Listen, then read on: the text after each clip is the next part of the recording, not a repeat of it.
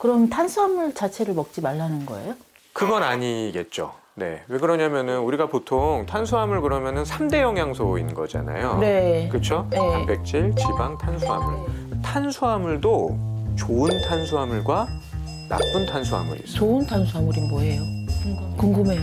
그러니까 한마디로 말하면은 좋은 탄수화물, 좋은 당은 뭔가 혈당을 빨리 올리고 지방으로 축적되고 그러니까 몸무게 체중을 늘리는 그런 당을 나쁜 당, 나쁜 탄수화물이라고 생각하시면 되고요. 반대로 좋은 탄수화물, 좋은 당 이런 것들은 흡수가 좀 잘 안 되거나 천천히 되고 조금만 먹어도 좀 포만감을 주고 그러니까 지방으로 잘 쌓이지 않고 같은 양을 먹어도 체지방을 잘 늘리지 않는 현미밥.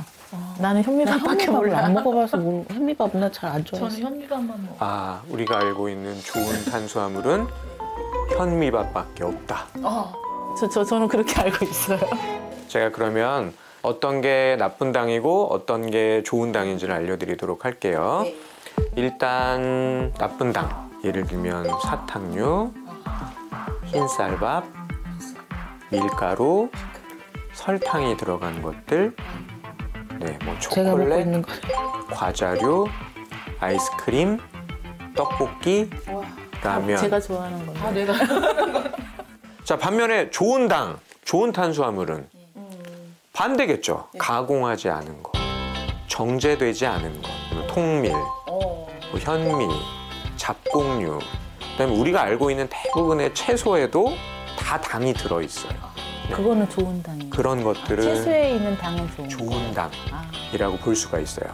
그러니까 단순당들이 비교적 정제되고 가공한 나쁜 당이라고 한다면 제가 말씀드렸던 정제되지 않고 가공하지 않는 좋은 당들은 복합당이라고 불러요. 복합당. 네. 복합당이라는 거는 말 그대로 그냥 당이 굉장히 여러 가지가 이렇게 뭉쳐 있는 거라고 생각하시면 돼요. 사슬이 아주 길어요. 긴 사슬로 쭉 이어져 있는 거거든요. 네. 그러니까 단순당은 아주 구조가 간단하니까 금방금방 소장해서 흡수가 되는 반면에 복합당들은 잘 흡수가 안 돼요. 네, 그러니까 먹어도 당을 빨리 올리지 않고 체지방을 잘 올리지 않는다라는 거죠. 그래서 제가 당에게 이제 더 이상 당하지 말고 당당하게 날씬해지는 방법, 그 선물을 줍니다. 선물? 어떤 선물이에요? 첫 번째 선물은요. 바로 이겁니다. 메밀? 이게 뭘까요? 메밀 같아요. 저 메밀 좋아하거든요.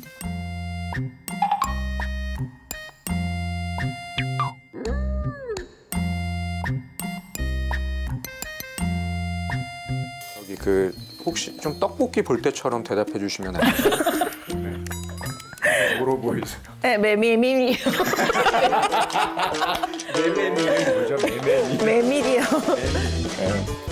맞아요. 메밀면이에요. 메밀면. 네. 그러니까 라면 너무 좋아하시잖아요. 실제로 이 라면 좋아하시는 분들은 끊기가 어려워요. 지금 뭐 일주일이면 5-6번 밤에 드신다고 하는데 그거를 당장 끊기가 어렵잖아요. 기왕 이렇게 면을 드실 거면은 복합당 쪽이 많이 들어있는 메밀면으로 내가 먹던 면을 좀 대체하면 좋겠다. 당에게 당하지 말고 당당하게 다이어트하는 방법. 저의 두 번째 선물은요. 바로 이겁니다. 이겁니다. 칫솔이요? 네, 뭐예요? 저도 갖고 있어요. 식사를 좀 적당히 했을 때 아니면 뭐 먹었는데 또 배가 고플 때 한번 양치질을 하면 식욕이 땡길 때? 그렇죠. 식욕을 줄일 수가 있다는 거예요.